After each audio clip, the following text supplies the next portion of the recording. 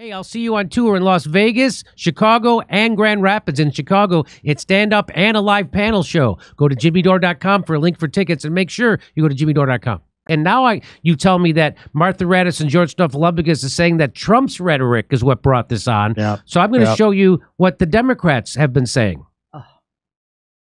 I just don't even know why there aren't uprisings all over the country, and maybe there will be. People need to start taking to the streets. This is a dictator. You know, there needs to be unrest in the streets for as long as there's unrest in our lives. Enemies of the state. Show me where it says that protests are supposed to be polite and peaceful. Do something about your dad's immigration practices, you feckless. When they go low, we kick. How do you resist the temptation to run up and wring her neck? The biggest terror threat in this country is white men, most of them radicalized right up to the right. I thought he should have punched him in the face. I said, even if you lost, he insulted your wife. Yes. He came down the escalator and called Mexicans rapists and murderers. He said, well, what do you think I should have done? I said, I think you should have punched him in the face and then gotten out of the race. You would have been a hero. I'd like to punch him in the face. I said if we were in high school, I'd take him behind the gym and beat the hell out of him. Punch some people in the face! When was the last time an actor assassinated a president? They're still going to have to go out and put a bullet in Donald Trump, and that's a fact. Look as his character is stabbed to death. Where is John Wilkes Booth when you need him? I have thought an awful lot about blowing up the White House. A Missouri state senator is under investigation by the Secret Service after saying she hopes President Trump is assassinated. I will go and take Trump out tonight. And if you see anybody from that cabinet in a restaurant, in a department store, at a gasoline station, you get out and you create a crowd. And you push back on them. And you tell them they're not welcome anymore, anywhere. And sadly, the domestic enemies to our voting system and our honoring our Constitution are right at 1600 Pennsylvania Avenue. They're not going to stop before Election Day in November, and they're not going to stop after Election Day. And that should be, everyone should take note of that on both levels, that this isn't, they're not going to let up, and they should not. If you think we're rallying now, you ain't seen nothing yet. Take a look at what happened.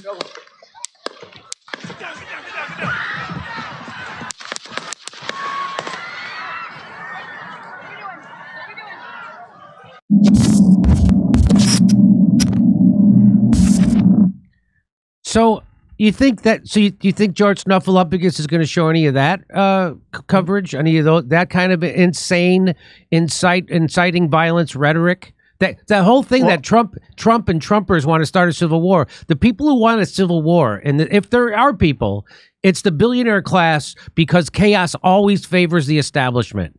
And so if they can keep us divided and hating each other, and keeping our mind on Christian fascism instead of the fucking oligarchy, that's what serves the establishment. And so, and that's the kind of rhetoric that does that. If anybody wants a civil war in this country, it's the establishment. It certainly isn't MAGA or regular citizens. Go ahead. Well, the media is gonna triple down on the Stephanopoulos Raddatz take, just like they tripled down on Russiagate. A big part of why Russiagate caught on the way that it did was you had such strong mutually aligned interests between the DNC and the media to avoid culpability for the election of Donald Trump.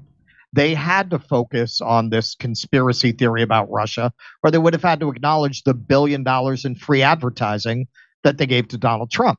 If you look at every factor in his election in 2016, if you're being honest about it, the media was the single biggest factor in Donald Trump becoming the president, covering his empty podium, obsessively talking about him constantly is the main reason he got elected. That was why they were all over Russiagate.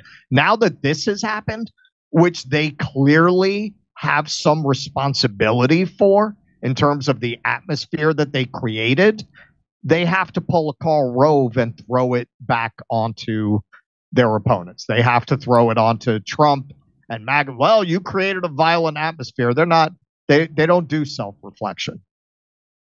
Yeah, and sorry, go ahead. Go ahead. No, you go ahead. Did you see the video I sent you? Did you just send me a video? Yeah, I texted you the Raddatz thing. I thought that might be what you're here it looking is. Okay, yes, thank you. I will get this in a keynote right away. Okay. Yeah, no, I mean, what the con that they have pulled off is convincing half of this country that the reason the country sucks is because of Trump. This country sucks because you have to fight with insurance companies to get the healthcare you need. You have to compete with the Vanguard group if you want to buy a house.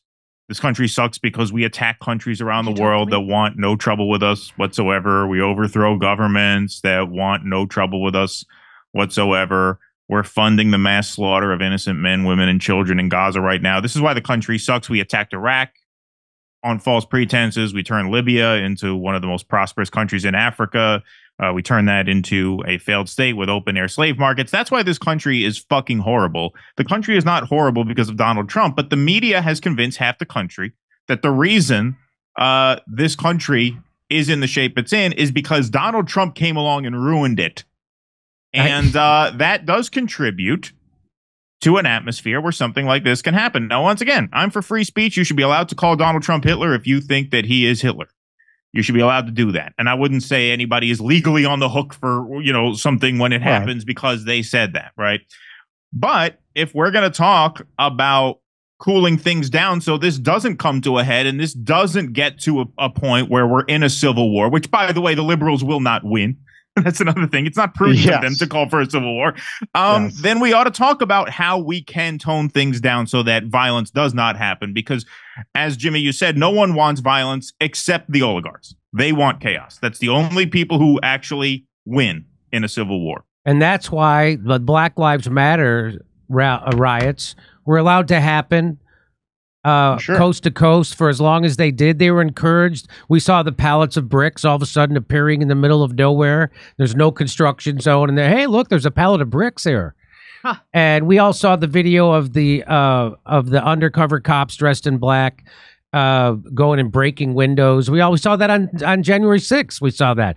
We saw the head of the FBI, Chris Wray, being questioned in congressional hearing. Did you have FBI assets dressed up as MAGA supporters inside the Capitol before the riot? And he couldn't answer the question.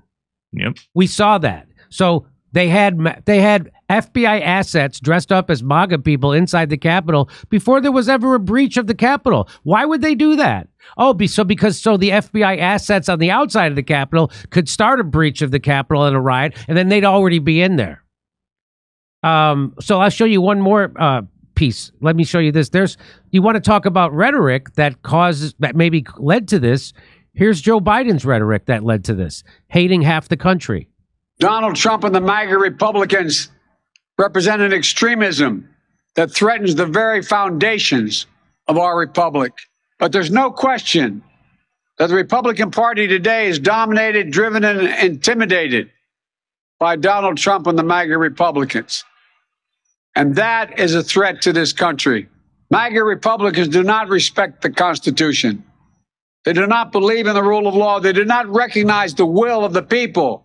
MAGA forces are determined to take this country backwards to an America where there is no right to choose, no right to privacy, no right to contraception, no right to marry who you love. Trump and the extreme MAGA Republicans quote a clear and present danger to our democracy. But while the threat to American democracy is real, I want to say as clearly as we can, we are not powerless in the face of these threats. MAGA Republicans have made their choice. They embrace anger. They thrive on chaos. They live not in the light of truth, but in the shadow of lies. We told ourselves that American democracy is guaranteed, but it's not. We have to defend it, protect it, stand up for it, each and every one of us. We're all called by duty and conscience to confront extremists who put their own pursuit of power above all else. We must be stronger, more determined, and more committed to saving American democracy than MAGA Republicans are to destroying American democracy. MAGA Republicans look at America and see carnage and darkness and despair.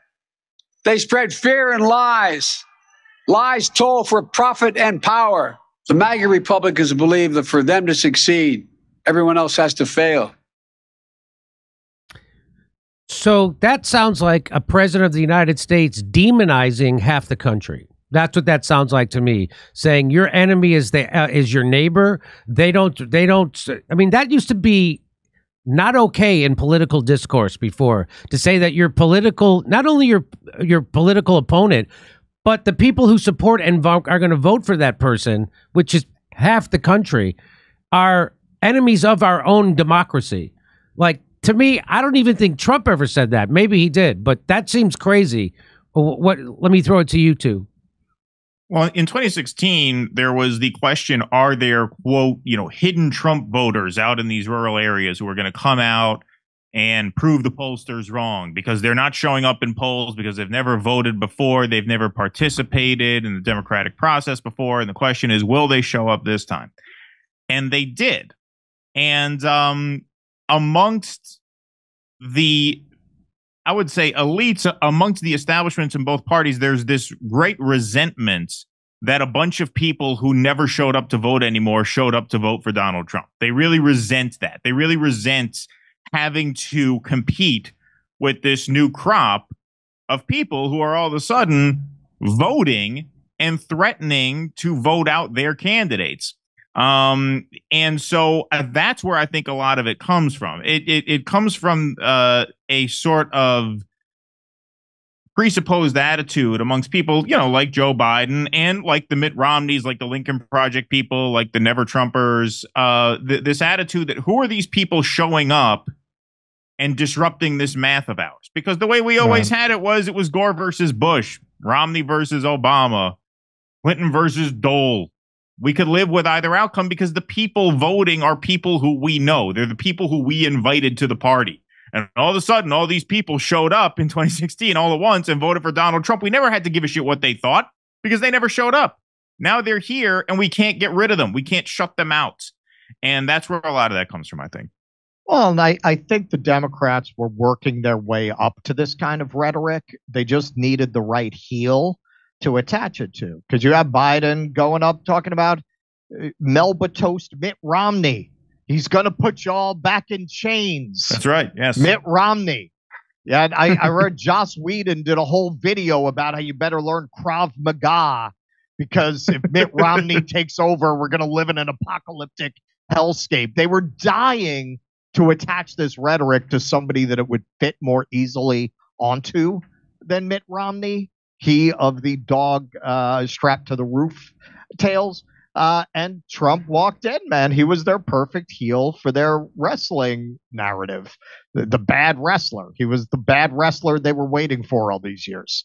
Hey, I'll see you on tour in Las Vegas, Chicago, and Grand Rapids. In Chicago, it's stand-up and a live panel show. Go to jimmydore.com for a link for tickets, and make sure you go to jimmydore.com.